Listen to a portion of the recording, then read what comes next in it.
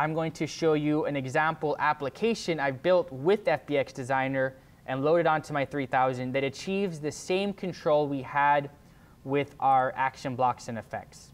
So if you recall, we had 2 action blocks, one for our high set point, one for our low set point, and we had 2 effects, one that opens the valve when we reach our high set point, and one that closes the valve at our low set point.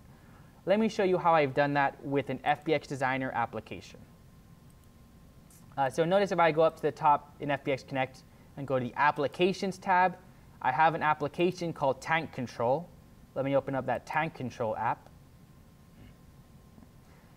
And you can see I've got this custom display that I built for this app, and it's showing me our tank level.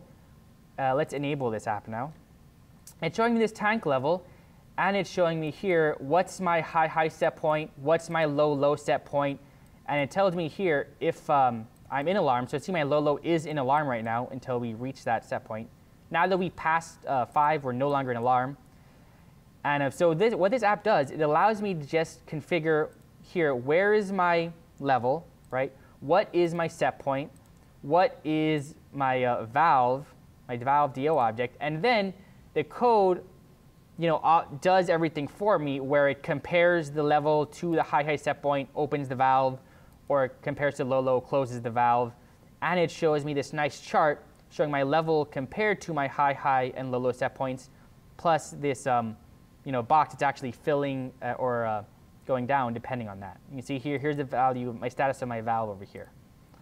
So you can imagine that this might be easier to configure and monitor, where everything is all on one screen and the logic is baked into the program, rather than having to manage those 2 action blocks and 2 effects, especially if you have multiple tanks with this logic, right?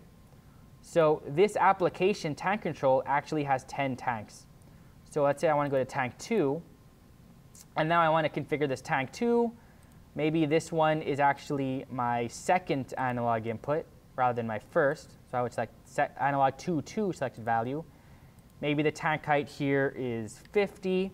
And this tank height is just to scale these graphics so that the top is represented by the top of this box. Then maybe my high set point here is 45, my low is 5, and then I'm using my second DO rather than my first.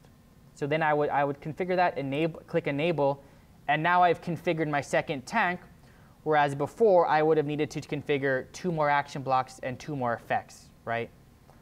And then before I didn't have any graphics. Now I have these pretty graphics. So let's take a look at how this application was actually built.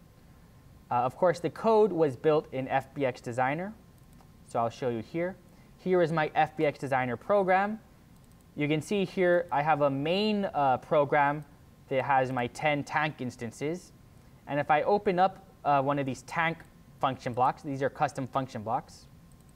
Here's my tank custom function block. The first thing it does at the top is just check if it's enabled, which is this enable switch up here. Then it reads in all of the tank parameters.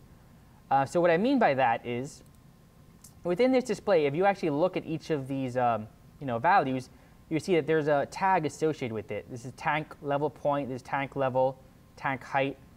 So if I actually look into this point picker here, and scroll down to tank, this application has actually added new values to the database. I now have a tank object with 10 parameters that each have, 10 instances, and each instance has this list of parameters for my values.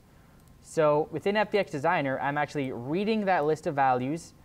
Then I'm reading my tank level based off this reference to an analog input, which it could actually point to any point. So it reads that, then it checks, am I greater than my high set point or lower than my low set point? And then if it is, it's going to write to my valve, opening or closing it, and then it's going to write to that instance, and then here I have some debug, telling me if I'm in error or not.